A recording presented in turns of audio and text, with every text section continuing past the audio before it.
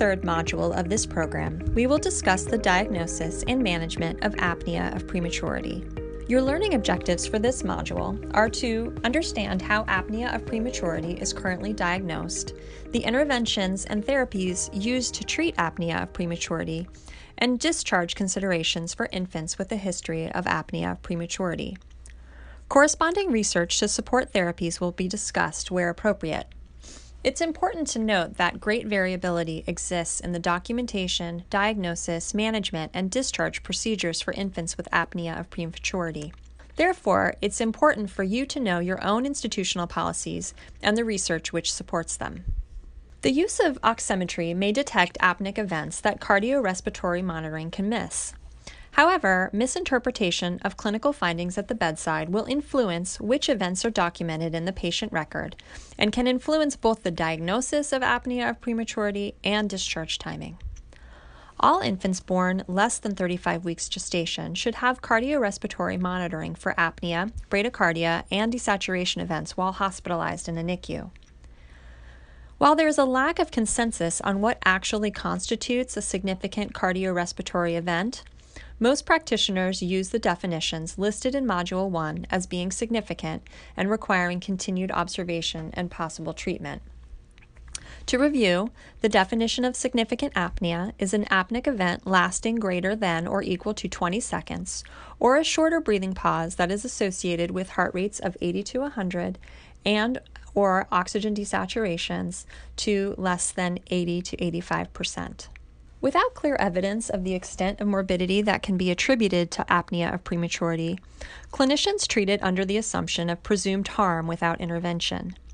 Treatments for apnea of prematurity are somewhat limited and can have side effects. Interventions for apnea of prematurity include preventative strategies, medication, and positive pressure techniques. Treatments should be considered when apneic events are frequent, prolonged, associated with significant bradycardia, or require intervention such as tactile stimulation or positive pressure ventilation. Preventative strategies include the avoidance of extreme flexion or extension of the neck to maintain patency of the upper airway, the provision of a stable thermal environment as temperature fluctuations can lead to apnea, maintenance of nasal patency as infants are obligate nasal breathers, and lastly, avoidance of hypoxia, which can lead to severe desaturation episodes. At this time, there is no clear consensus on goal saturations for preterm infants, but avoidance of saturations less than 88% is generally agreed upon. Methylxanthines have been the pharmacologic treatment of apnea of prematurity for decades.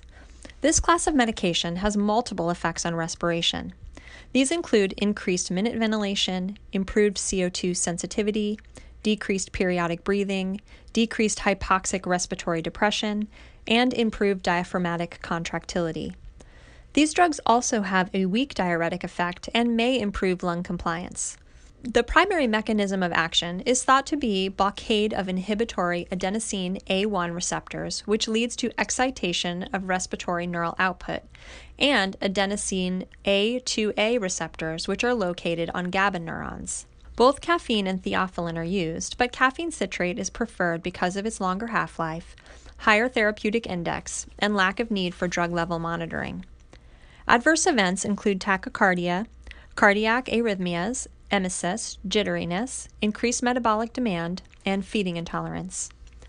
Based on a 2010 Cochrane review by Henderson Smart and DiPaolo, caffeine therapy is recommended for all infants born less than or equal to 28 weeks gestation. Some clinicians advocate for treating all infants between 29 and 32 weeks as well, because most of these infants will have apneic events. Beyond 32 weeks of gestation, clinical practice varies in regards to caffeine therapy. The largest trial of caffeine therapy is the Caffeine for Apnea of Prematurity, or the CAP trial. This study, published in 2006 in the New England Journal of Medicine, randomly assigned 2,006 infants with birth weights of 500 to 1,250 grams to receive either caffeine citrate or placebo in the first 10 days of life to prevent or treat apnea of prematurity or to facilitate extubation. Caffeine-treated infants had a shorter duration of mechanical ventilation, lower incidence of BPD, and improved neurodevelopmental outcomes at 18 months. It's important to note that differences in neurodevelopmental outcome were less evident at 5 years of age in study participants, but did favor the caffeine-treated subjects. The CAP trial did not collect data on the frequency of apneic events and therefore could not directly address the effect of caffeine on apnea. However, the data indicate that caffeine therapy, as used in this trial, is safe and may have additional health and neurodevelopmental benefits by additional uncharacterized mechanisms. There are no clear guidelines for when to discontinue caffeine, and no trials to date have addressed when to discontinue caffeine therapy. Most clinicians discontinue caffeine around 33 to 34 weeks postmenstrual age if the infant has been apnea-free for greater than or equal to 7 days. Because of the variability of when apnea resolves in individual patients, the use of a specific gestational age as the time to discontinue therapy may result in unnecessarily continuing caffeine therapy in some patients. Timely discontinuation of caffeine is important to avoid delays in discharge. Because of the half-life of caffeine is quite long, infants should be monitored for several days after discontinuation of the drug to ensure that infants remain apnea-free. Non-invasive positive pressure strategies such as nasal CPAP, synchronized NIPPV, and nasal cannula splint open airways and decrease atelectasis and VQ mismatch, improve oxygenation, and reduce apneic events. Splinting open the upper airway also decreases the risk of obstructive apnea. CPAP may also decrease the severity and duration of desaturation during central apneic events by facilitating the maintenance of a higher end expiratory lung volume. If apnea leads to severe cardiorespiratory instability, intubation and mechanical ventilation may be required. Other reported therapies, both invasive and non-invasive, have been used to treat apnea of prematurity with varying success. Several non-invasive options thought to bolster CNS activity include olfactory stimulation, mechanosensory stimulation, and sound stimulation in the form of music. However, all of these lacked prospective randomized control trials at this time. Red blood cell transfusions are theorized to increase respiratory drive by increasing oxygen carrying capacity, total oxygen content in the blood, and tissue oxygenation. While one study showed decreased apnea for 3 days after blood transfusion compared to the prior 3 days in a study of 76 preterm infants, there are no data to indicate that blood transfusions result in any long-term reduction in apnea.